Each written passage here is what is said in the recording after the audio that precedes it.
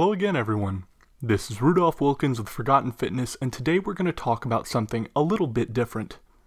Normally on this channel I talk about older exercises that are not performed anymore, that many people don't know about, maybe aren't doing, or don't really understand. Today we're going to talk about an exercise that is still performed, but is not something you'll see done by the normal gym goer. That is the neck curl. This is probably one of the best exercises used to prevent things like concussions, whiplash, and other head-related injuries. I myself have had a long history with things like concussions since I played college rugby and was also a pretty decent football player in my youth. Now, if you're curious about that, I can make a whole different video on that later, but today we're going to talk about one of the exercises that many of my coaches often recommended me to perform and became a daily staple in my workout routine. Beyond this, neck exercises are often performed by bodybuilders and were absolutely performed by old school golden era bodybuilders to help enhance the look of the upper body and to make you look powerful in something like a shirt, for example. Now, depending on the trainer or the person you were talking about, some people believed that you were able to overdo it, but others advocated performing neck exercises every day for the reasons I will discuss in this video. With all that being said, if you have any questions, comments, or concerns, feel free to leave a comment in the comment section below, and I hope you all enjoy this video. Just a quick disclaimer, I am not a doctor or a licensed medical practitioner. The following video is not medical advice and is strictly my opinion. Before going any further, I just want to briefly go over the different types of head trauma athletes can endure. According to the Mayo Clinic, a concussion occurs from a mild blow to the head, either with or without loss of consciousness, and can lead to temporary cognitive symptoms. Symptoms depend on the severity of the concussion, but often include dizziness, confusion, blurred vision, vomiting, fatigue, among other things. This type of injury is commonplace in physical contact sports, such as American football, rugby, and wrestling. Concussions can occur from either a sudden impact or as a secondary effect of something called whiplash.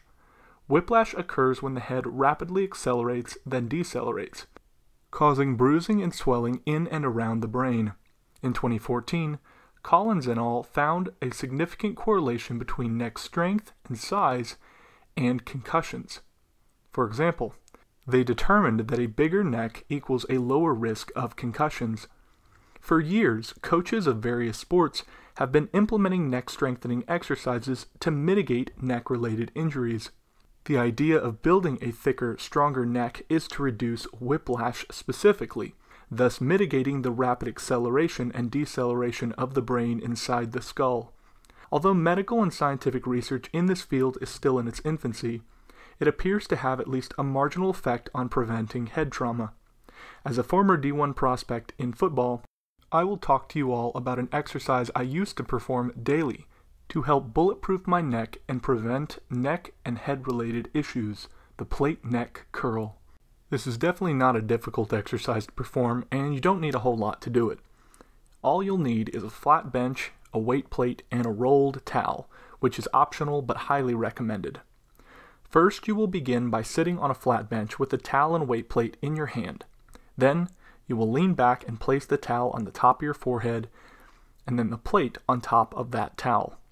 You should feel the weight pulling your head down, but it should not be uncomfortable or painful.